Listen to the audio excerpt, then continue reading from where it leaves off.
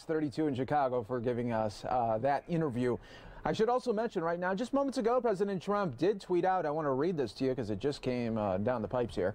Heartwarming to see all of the tremendous support out there, especially the organic rallies that are springing up all over the country, including a big one on Saturday in D.C. I may even try to stop by and say hello. This election was rigged from Dominion all the way up and down there. Dominion is a election counting software there that President Trump says was rigged. There, at this moment, there hasn't been any clear evidence of that right there, but we wanted to bring you that tweet that just happened moments ago for President Trump right there. So we're keeping an eye on everything that is happening across the board, including in at the White House. I should mention, I'm just going to keep on repeating this, everybody, because we are going to hear from President Trump at 4 p.m. Eastern at the Rose Garden.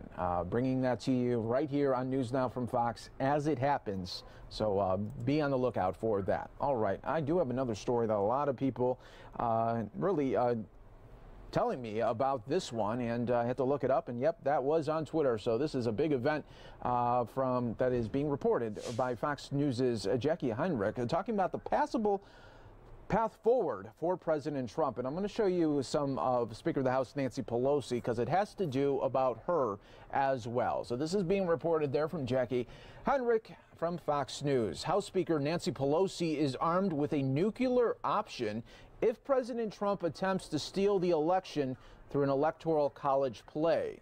She says there's no light at the end of the tunnel for President Trump in the House if he thinks he can convince GOP legislatures to deny Biden electors. Pelosi will consider denying Republicans on the same ballot from being seated. She holds the ace card, a Dem source tells Jackie Heinrich. Because state governments formally certify election results and send electors to the Electoral College meeting, President Trump and his allies have engaged in several lawsuits aimed at blocking secretaries of state in contested swing states from certifying the results. Republican-controlled legislatures in this scenario could appoint pro-Trump electors to the Electoral College, potentially upending President-elect Biden's projected win. Donald Trump Jr.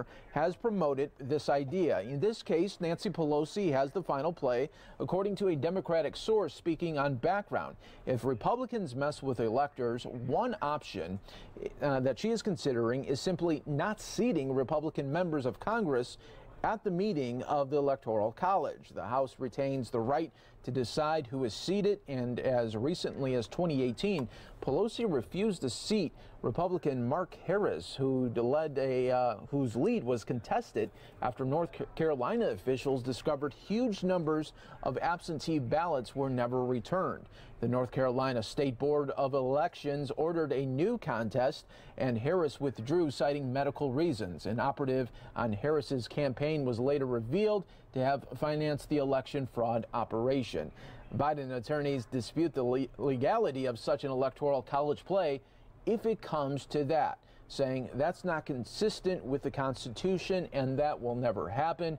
Bob Bauer said that's another bit of, call it what you will, puffery propaganda that's being put on by the Trump side. Again, it's very easy to establish that this isn't true and won't happen there. But that is just something to see right there. So we had to bring that to you once again. That was Twitter update there from Jackie Heinrich, Fox News correspondent, giving us that update. A lot of people wanted to know about that. They said, Mike, will you say it? And we did bring that to you right here on News Now from Fox, everybody, as we continue to roll on, bringing you always the very latest right here.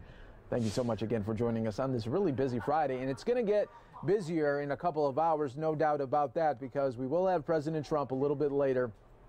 We will show you his full address at the Rose Garden talking about the COVID-19 vaccine.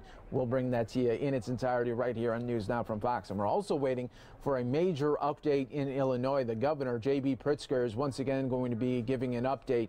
And that's not a good day for Illinois once again when it's talking about COVID-19. They saw another record. The records that they just don't want to have. There are 15,000 new cases there in the land of Lincoln, and we will be getting an update there. It looks like they're getting very close to a state lockdown there once again. So we'll be keeping an eye on that for you, and everything that is happening. Live events pop up, you know I got you right here on News Now from Fox, everybody. Live look right now.